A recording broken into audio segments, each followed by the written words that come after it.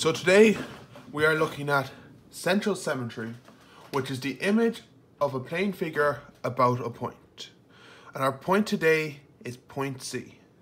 So we're going to take our triangle ABC, draw our line from A, B and C through Z and extend them out. And then we're going to swing the distance from Z to each of the points to get our shape on the other side. So now we are going to go from A through Z, from C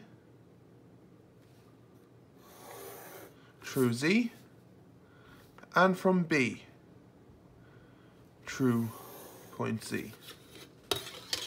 Now, using your compass, I'm going to get the distance from Z to A and swing that around.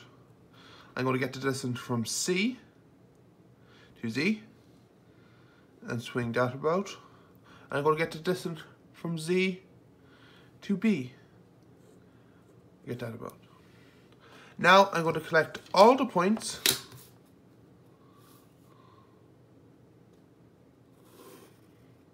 on the other side.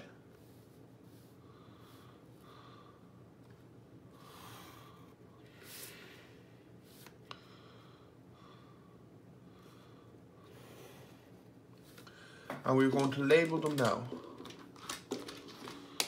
So this point here is A1. This point here is B1. And this point here is C1. So the key principle we have to highlight here is that we bring all the points through the center of Z, and then all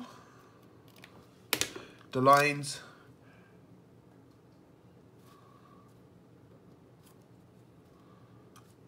are equal from Z to the point.